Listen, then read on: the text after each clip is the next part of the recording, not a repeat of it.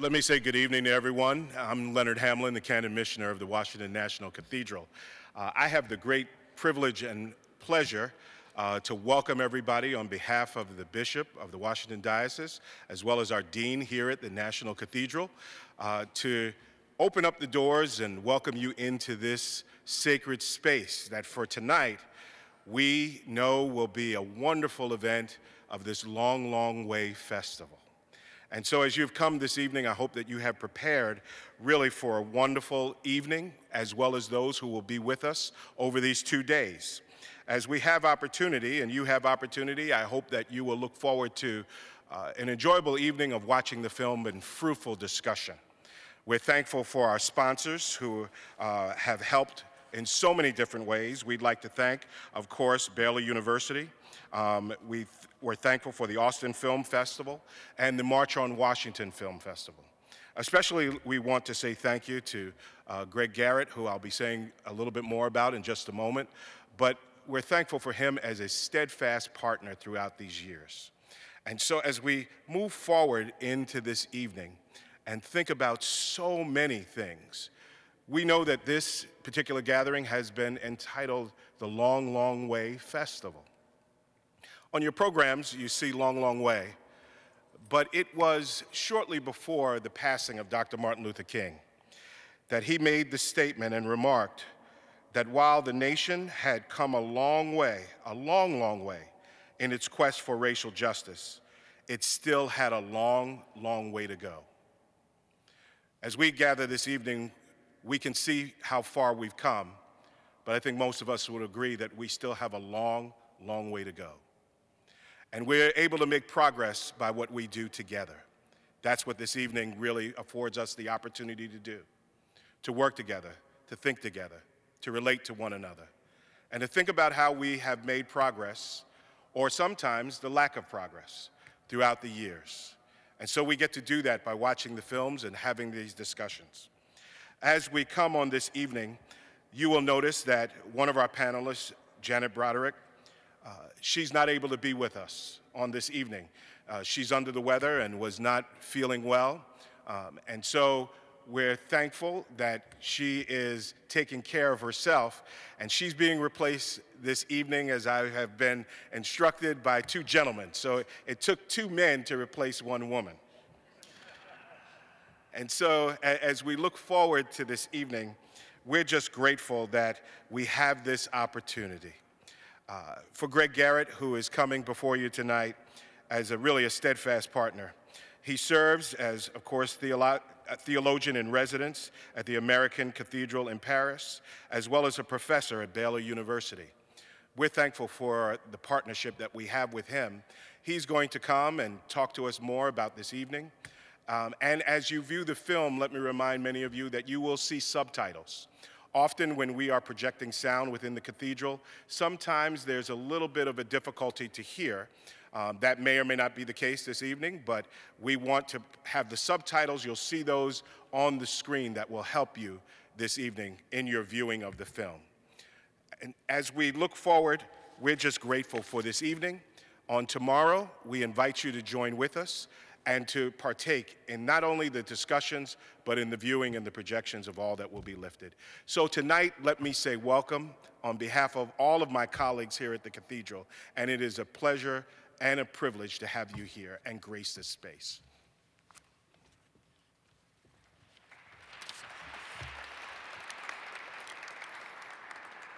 Leonard, thank you so much. Thank you for your welcome. Thank you for your faithful witness. And for the work for racial justice that you and the Cathedral are doing, of which this program is a small part. It is a privilege to be a part of it with you. I actually have several privileges tonight. And I bring you greetings, by the way, from Waco, Texas, where Baylor University is, home of college basketball. Great girls teams, great boys teams. The first of the privileges that I have is that I get to introduce Glory in such a way that we have a context for it. It is, of course, a film that's now 30 years old, and it's important for us to understand some things about it. I will tell you about my second great privilege after I have done that. And as we were doing the run-through for the show, we noticed that all of us have aging eyes.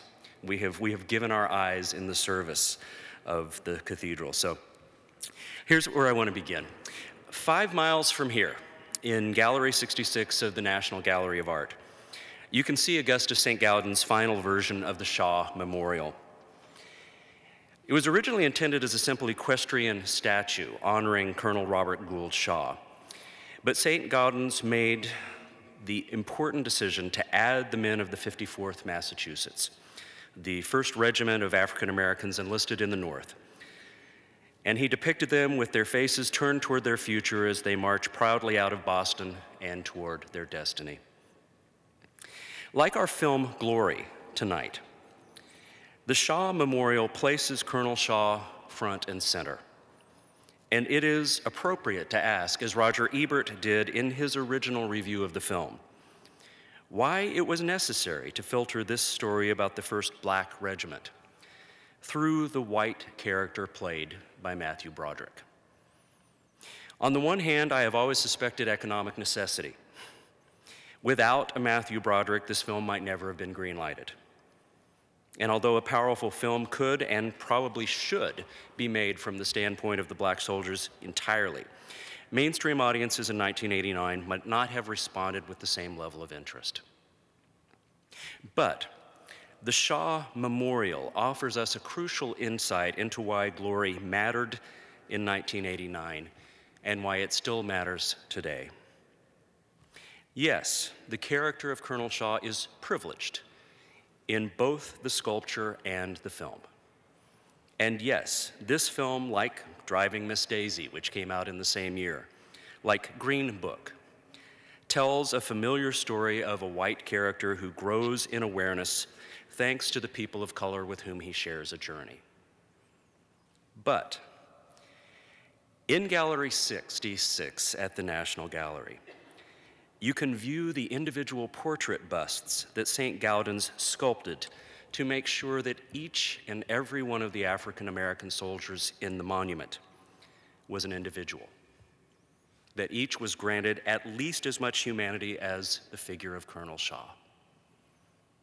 In Glory, we meet representative soldiers who have their own character arcs, who confront their own demons, and who charge Fort Wagner alongside their colonel. It may be the Shaw Memorial, but thanks to St. Gaudens' work and to Glory, we also see and know and remember the men of the 54th. One of the central tenets of the Long, Long Way Film Festival, particularly with regard to our Friday night historical films, is that we try to identify and contextualize some issues that might be a problem for contemporary viewers. But we also try to celebrate the ways that these films continue to speak into our larger context about our shared humanity. As you watch Glory tonight, then, I'd invite you to consider 3 broad questions for yourself, and we'll be dealing with these in various ways up here on the dais. First, in what ways does this 30-year-old film seem to be reflective of the time of its making? Are there ways, cinematic, political, racial, or social, in which it shows its age? Secondly, how does Glory depict its African American characters? That is, even if Colonel Shaw is the film's organizing figure, do Tripp, Rollins, Thomas, and other people of color get imbued with a sense of reality and purpose? And third, what does Glory have to say to us in 2020? How might talking about Glory help us to have conversations about race, power, war, the military, about systems that continue to regard some human beings as less worthy than others? So those are the things I'm going to suggest that you spend some time reflecting on. Our hope always is that you will go home thinking about the conversation that you're hearing us have up here.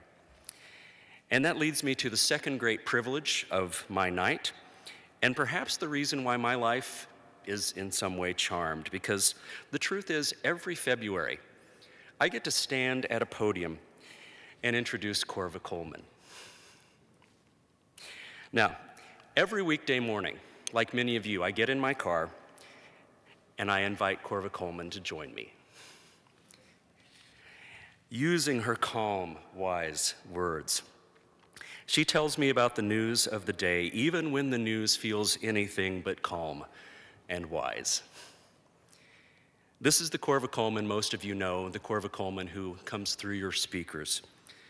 But I have also had the privilege of getting to know Corva Coleman, the human being. And I can tell you that yes, she is calm and wise, but also warm and generous. She is everything that you would hope a person would be that you invite into your car. So please join me in welcoming and thanking from NPR, Corva Coleman.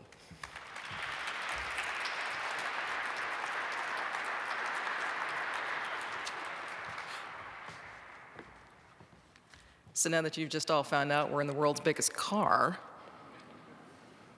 thanks, Greg. Welcome.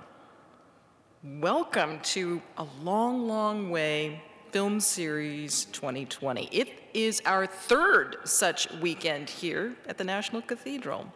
This event is also co-sponsored by the Austin Film Festival, the March on Washington Film Festival, and Baylor University. And my thanks go to each of them for inviting me to, again, participate in this evening and in this sacred space. I'm going to introduce our panelists this evening. As you know, Reverend Janet Broderick is not with us, but let me tell you who is with us. First, the Reverend Kelly, I just messed you up. You just heard an awful mistake, which I'll never make on the radio. The Reverend Kelly Brown Douglas of Washington National Cathedral and Union Seminary. Kelly, would you let everybody see you? Greg is gonna, you wanna peep out here? Greg is gonna join us this evening. Greg Garrett of Baylor University. And two more people I'm really thrilled to tell you about. Dr. David Taft Terry. David, would you rise? David is a historian and associate professor at Morgan State University with particular expertise in this time period. We're really going to benefit a lot from having him with us tonight. And Mr. Russell Williams, Academy Award-winning sound producer, including his Oscar for this very film, Glory.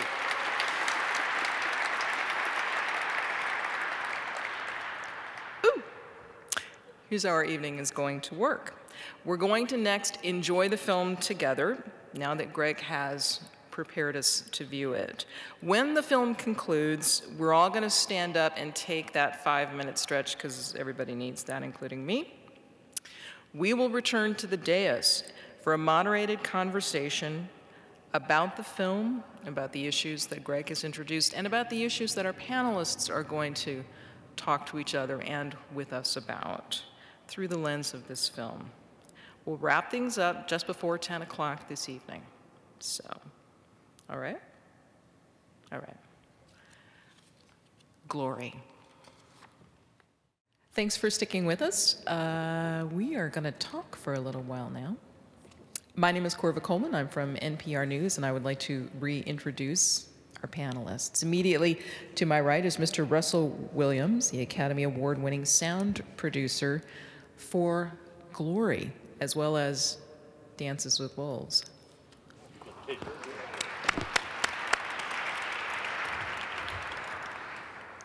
Reverend Canon Kelly Brown Douglas, Cathedral Canon Theologian here at the Washington National Cathedral. Dr. David Taft Terry, Morgan State University historian and professor. And my friend, Dr. Greg Garrett of Baylor University. So the part we're going to start with, obviously, is Russell. So all right, Russell. Yes, I am. Okay, we are dying to know what you can tell us in terms of large, broad strokes about making this film. Corva, thank you. Thank all of you all for coming out and reliving part of my life and a lot of our lives cinematically, and actual American history done in a Hollywood version. The best thing about working on Glory, we shot the movie pretty much entirely in Georgia, and in Georgia, everyone can cook. The worst part of working on Dances with Wolves is, apologies to people from South Dakota, I didn't find too many people out there that could cook.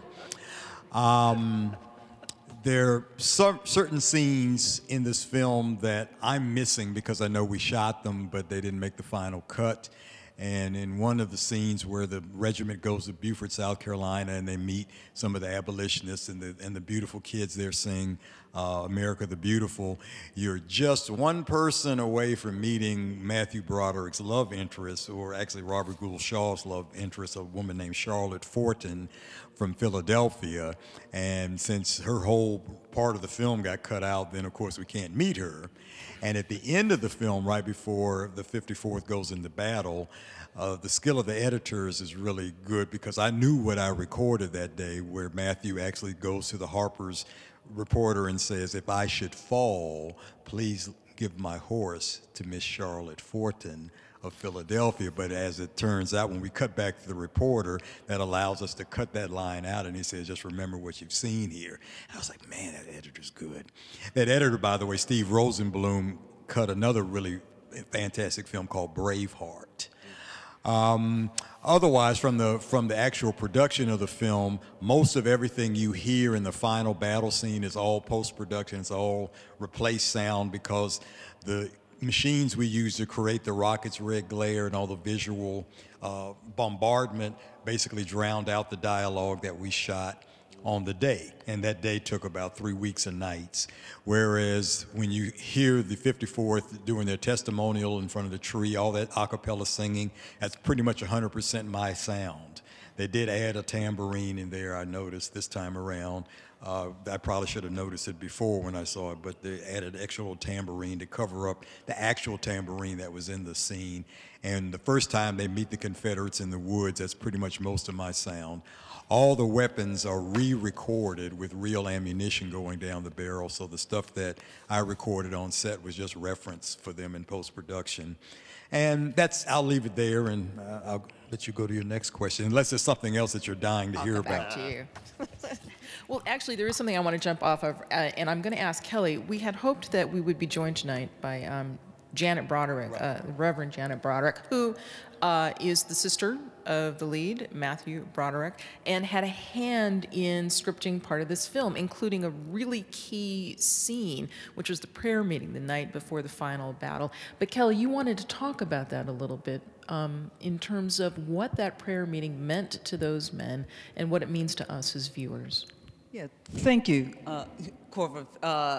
That is, of course, a very powerful scene, and one of the things in conversation with Janet that she said as one of the scripters and writers of that scene, of course, they did a lot of research to try to be as authentic to the religion and the faith of previously enslaved men of the enslaved.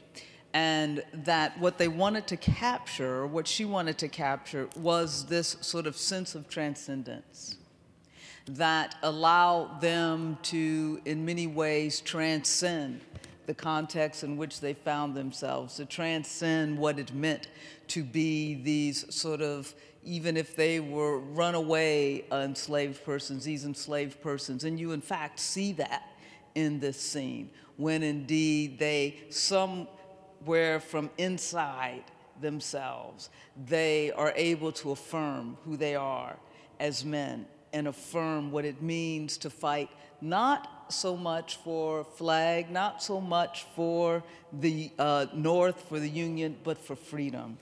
And what's so powerful to me about this scene, and hearing Janet talk about the way in which what they were trying to capture, is they captured that and so much more. Because in this small but significant scene, you really see the complexity of the Black faith tradition that emerged out of the enslaved community. And so you see how the Jesus that they are talking about is not the Jesus that was on the side of slave ships. In that moment, they are connecting themselves to this God who they have come to understand, and you see it, that this God never created them to be enslaved, but created them to be free. And then in the music and in the scripting and in the mantra, you see the fullness of their African religious heritage, if you will, coming together with this Christian faith tradition, which is a full embodied understanding of who they are as free men. David, I need to skip you for seconds. I want to jump to Greg, and it goes back to something that you were talking about at the beginning as you were introducing us to the film, Greg, and that is we're looking back 30 years at the composition of this film. This was made and put together and given to us in 1990. And something that Kelly is telling us about what we are intended to see about the 54th. As we ponder this, I'm also struck by the other thing that you're telling us, which is the question I always ask you every year. Who is this film intended for? And that's a question that I got from Kelly that we have started asking together over the years. And so I'm very interested to see what she thinks as well. But this is what I think of as a sort of third stage Hollywood film about race. It has much more in common with Guess Who's Coming to Dinner, which we showed in our first year, than it does with Do the Right Thing, which came out the same year.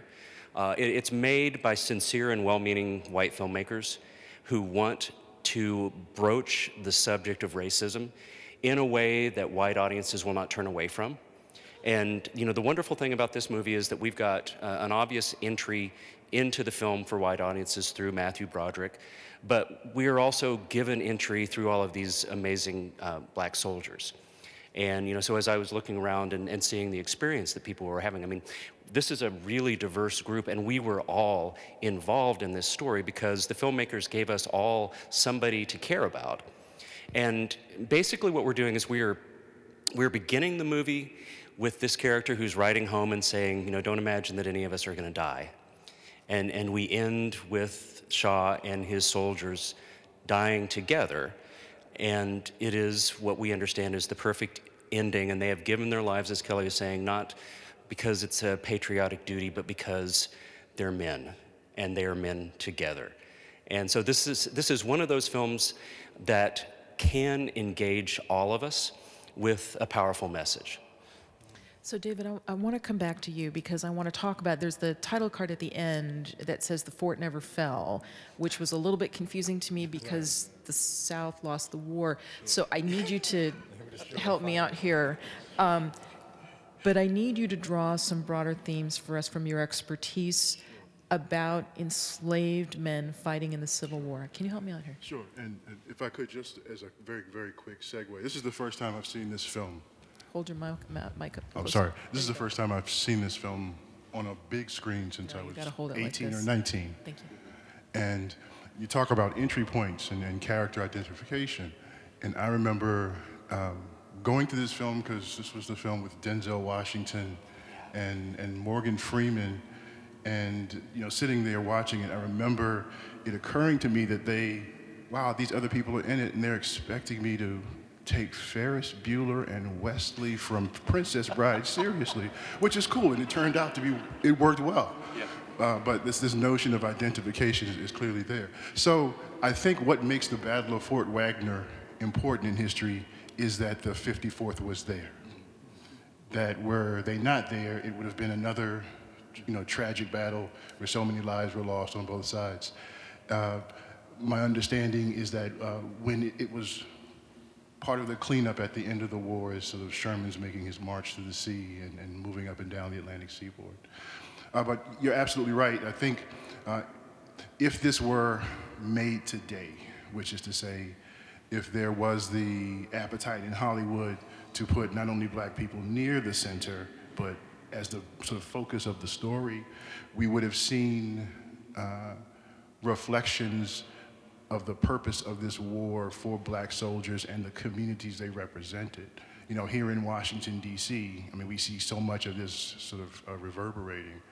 The Shaw neighborhood, where the Black Civil War Memorial is around U Street, is named for Robert Gould Shaw. And there's a big monument mainly of black soldiers there at U Street in Vermont, I believe it is. The famous picture, there's a very famous picture that you often see in textbooks when they talk about black soldiers in the Civil War, of maybe a dozen or 20 black men lined up shoulder to shoulder, standing side by side with a white clapboard building behind them. That's Fort Lincoln, just on the other side of the Anacostia. Black men from Montgomery County and Prince George's in Washington, D.C. Many of them runaway slaves.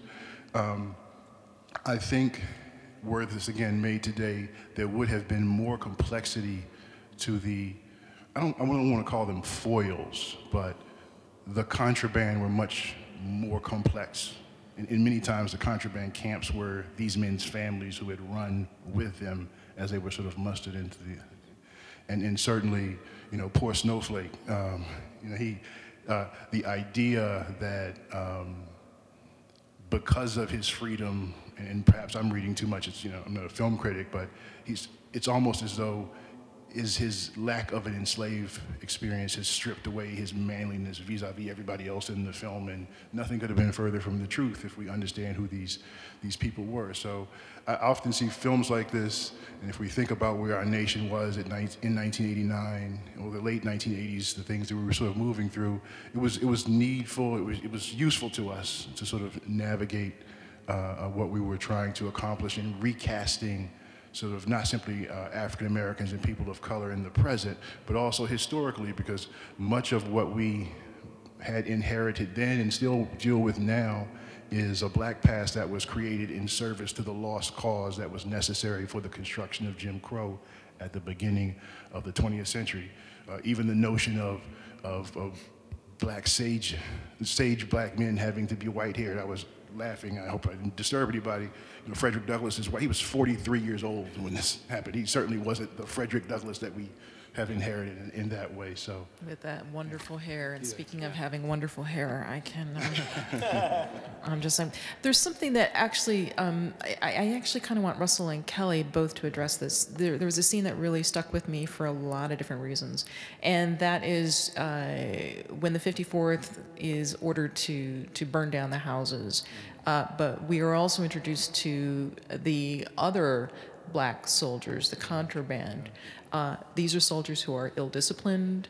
These are soldiers who want to take things, and we are shown them as if they are in relief to each other. And we get a moment with racism, anti-Semitism, and a Me Too movement moment all wrapped up in the same thing. But what really stood out is that it was really, there were a lot of things to unpack there for me. I was looking at well-disciplined soldiers as opposed to ill-disciplined soldiers who could not have been well-disciplined soldiers had they not had the commandant, the colonel who was white. Can you talk a little bit about that, Russell? Yes, thank you. And even when we filmed the scene in Darien, Georgia, we actually went to the outskirts of Darien we built that town, as false fronts, as they would call it in the movie business, and we put flame boxes behind the windows so we could do multiple takes of the houses burning, and then we could repaint them if we had to go back again. But the Reedville camp scene is where they went through what we would call boot camp, the 54th.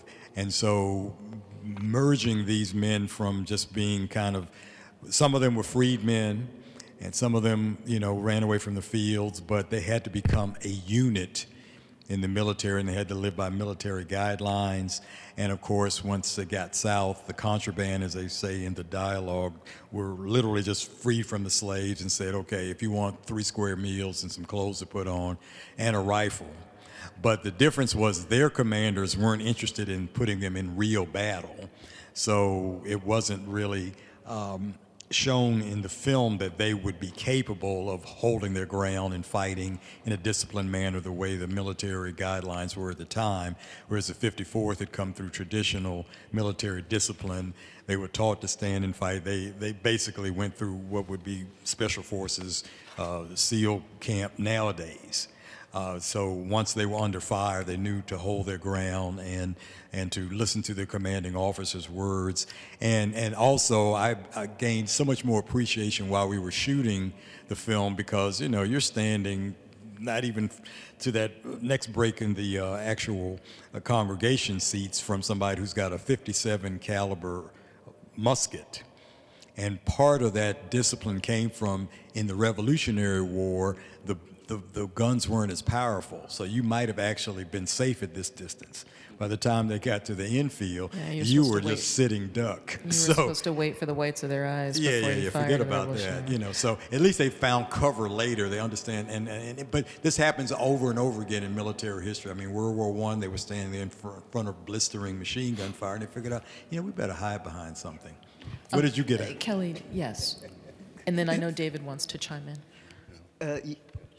Yes, and in fact, would love to even hear more about the complexity of who these contraband represented. But one of the things that strikes me in this scene, in fact, as you describe the quote-unquote well-disciplined soldiers in contrast to those soldiers who are not well-disciplined, the contraband, is that what you have, it seems to me, is this juxtaposition of views in regard to black people, and in regard, in particular in this instance, to the black man. And so that you see on the one hand the way in which the white soldier, Montgomery, I guess, treats, or his expectations of the men under his charge. And his expectations, as he indeed calls them, these monkeys, his expectation is in fact that these are beasts, and that they are not human.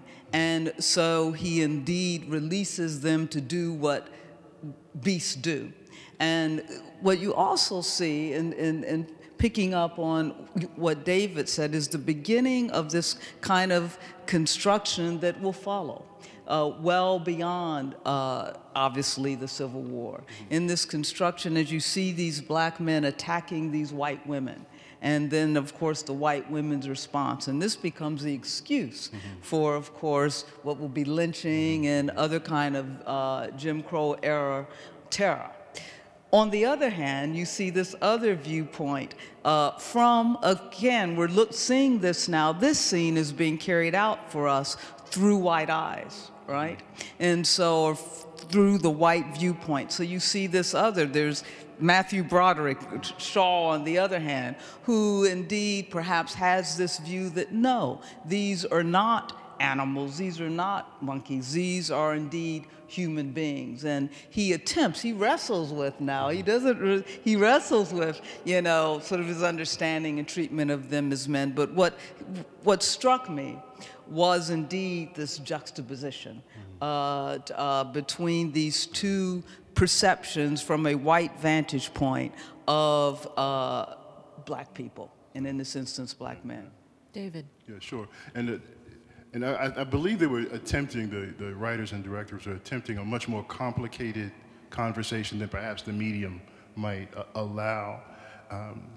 The village scene there in Beaufort, you sort of have this sort of juxtaposition of one group that has been sincerely approached, the 54th, and this other group that has been insincerely approached, but the lesson or the message becomes, I don't know if it's one of regression or emergence of sort of a quote-unquote natural state. The Kentucky-born colonel, as he presents himself, does not give a sincere effort, and his outfit is the result.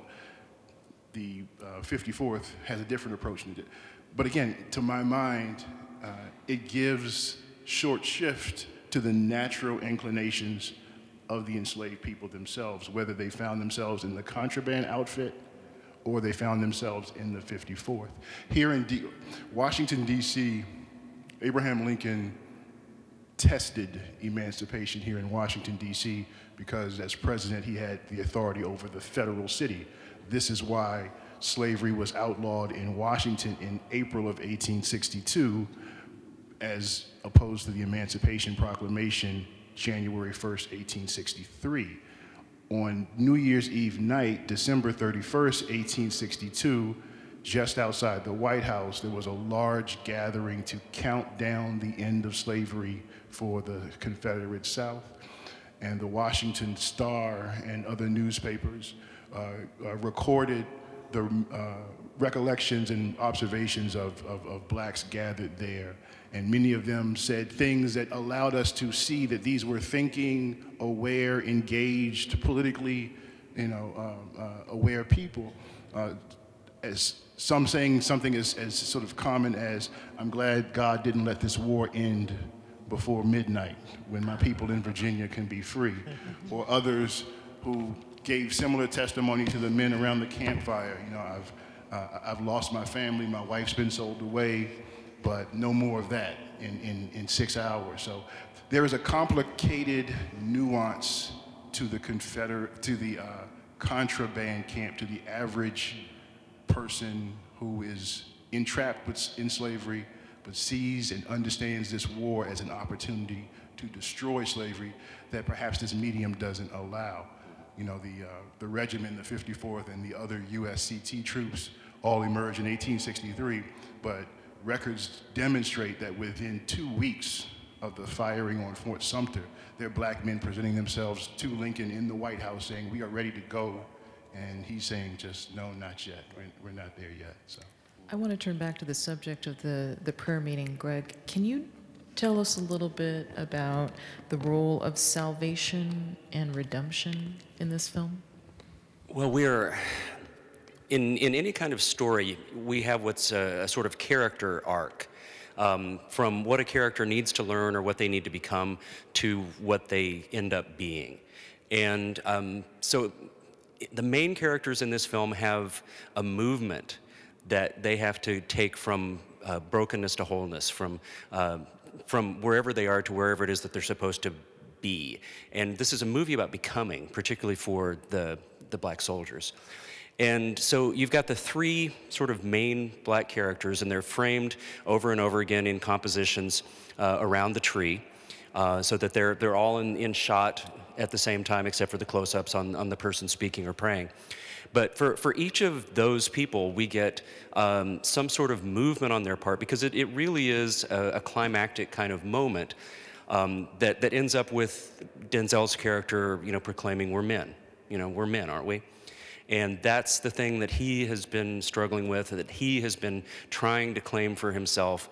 And I saw it much more strongly in this viewing, because when we talked with Janet in a conference call a couple of weeks ago, she was talking about how she and her mom, as they were writing the script, sort of arm wrestled with Denzel about his character through the whole time that they were working on the film. And he wanted to create this really powerful character arc. And he does. He becomes the person who sees himself as worthy, who sees himself as a man, who sees himself as willing to pick up the flag at the end of the battle, not because he wants to save the Union, but because he has found his family, the people he loves, the people who have let him live into his destiny, that he is a human being. I have to tell you, I'm an Andre Braugher fan from all those for all those years, from Homicide: Life on the Street, and Frank Pembleton made me cry more times than I'm almost willing to admit. And to see him in this role is just, wow, a powerful young Andre Braugher. But Russell, I am watching this as a middle-aged woman, and I am looking at why Denzel earned that Oscar. And I'm looking at his face when he's being beaten for having gone to get shoes. And you told me something interesting about that scene. When we filmed that, I was way far back from camera, so I didn't see the tear until I saw the movie in 70 millimeter at the Plit. But what I did see while we were filming is even while Carrie Elwes, who played the Major, Forbes. is off camera, while we're doing the whipping scene, and of course the whipping scene is effective because post-production sound effects, when we were whipping Denzel, you didn't hear anything because it was just, you know, like the yarn that you would, you know, knit a sweater with. So he wasn't feeling anything. That was real acting. But Carrie Elwes, Major Forbes, would break out in tears over and over again on set because the tension on set with the cadet, I mean, not the cadet corps, but the 54th reenactors, I mean, he was overcome with the actual emotion of what his character was really experiencing. And so when we had to take our time to come back around to get the scenes of him because we had to get his eyes clear again. And I had never really seen an actor, not on camera, get that caught up into the actual scene ever before. I mean, I had done that once or twice, but not the actual people with the Screen Actors Guild card. So that really impressed me about Carrie Elwes. We have to wrap up. So David, I want to ask you about your closing thoughts and sum up for me what you would like me to take away from the historical context of Glory. Sure, I think that there's a dual historical context. There's this as a sort of a production of history, a presentation of history. I think it is important and comprehensive and should be applauded for its effort to bring into what is normally a war story, the human complexity that really has nothing to do with being at battle, but more about being humans. But then there's also the historical context as a cultural artifact of the 1980s and sort of emerging from the first sort of post-civil rights fever that we all sort of assumed that we were under with the election of Ronald Reagan and the sort of death of the civil rights arc. We still had work to do, and we seem to be embracing it if these things, these artifacts from our time tell us anything about our mindsets at that point. So. Greg, what about you? Well, you know, my final question that I posed at the beginning of our evening together had to do with what can we carry away from this film that came out 30 years ago. And as I was reflecting on it tonight, what hit me hardest was, what are we willing to do? You know, what are we willing to give our lives to or our lives for? What are we willing to start knowing that we may not see the end of it? And just thinking about the sort of thematic way of understanding this film, that people were willing to give themselves and their lives to something that they perceived to be so much larger than themselves. And it wasn't about the country, although it was about each other and about true equality. And I think that would be my takeaway tonight for us to sort of meditate on. What is it that we are willing to give ourselves to see change happen? I'm going to bat to Russell because I'm going to ask Kelly to close us out. Russell, what do you want us, from your perspective? I would say with the historical errors that are in the film, and if you come to the workshops tomorrow, we might point a couple of them out, it woke a lot of people to the participation of African Americans in not only the Civil War, but every military engagement that the now United States of America has fought. I will be wearing my crew jacket tomorrow. And on a flight from California back to this coast, there was a white lady sitting right behind me. She said, "Oh, I saw Glory. It was such a wonderful film, and I think every African American should see the film." And I said, "You're right." And I said, "It's almost maybe more important that every white American see the film." And she says, "Well, no." I said, "No, yes." I said, because both populations have been lied to. We were told we didn't do anything but pick cotton, and you all were told that you did everything but pick cotton. So somewhere in the middle is a narrative that's actually accurate. And I want to say really quickly, there's a gentleman that I tried to get to come up with us. We walked down the cobblestone path where in the movie, the 54th gets their uniforms. And of course, that's supposed to be Boston, but it's really Savannah. And he told me about his ancestors, the Irish, when they were loading the ships, but my ancestors could not load the ships because if we got hurt, somebody had to be paid some money. If the Irish got hurt, they just say, "Bring me another Irishman." But right there, the tension between the two groups wasn't really because the Irish and the African Americans didn't like each other. It's because it was necessary to keep these two groups of people at odds with each other. They could not coalesce. They had to be seen as enemies. See the film, Mate One. Right. Oh, Mate One. You talking about Mate One? I love Mate One. That's an aside. Is that the next one? It's, no. That would be to Greg. We've had a great evening. What I would like to do is do my closing thing, and then I'm going to ask Kelly to close us out with her final thoughts and good wishes for us. So I want to remind everybody that this is night one of a long, long way, our film weekend. Please join us tomorrow night, if you can, for our second film, Harriet, starring Academy Award nominee Cynthia Erivo. Don't forget, tomorrow night we start an hour earlier here at 6 p.m., 1 hour earlier here if you'd like to see Harriet. Kelly Brown Douglas. Thank you. So you've given me the hard task of closing it out. Indeed. I think, you know, as we talk about this historical film in the context, not only the context, the history and the historical context that was trying to be presented on film, but the context in which we see the film and view the film. And we view this film this evening in the context in which we have focused on the legacy since 1619, right? The legacy of slavery that began for us with the landing of the White Lion. And so as I think about that legacy, I think about really the question that stood out for me in this film, in the comment, as we think about what's our legacy and what is our responsibility to the legacy. And Denzel Washington's character, and maybe perhaps it wasn't his character, said that none of us are clean. And so what does it mean in this time to ante up and to kick in? What does it mean to ante up and to kick in? And so I'll leave us with these prayerful words from a song that has meaning in this legacy, which we carry forward. You'll recognize it.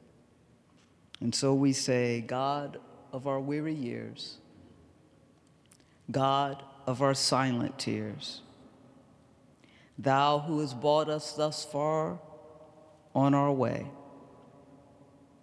Thou who hast by thy might led us into the light. Keep us forever in thy path, we pray. Amen. Thank you.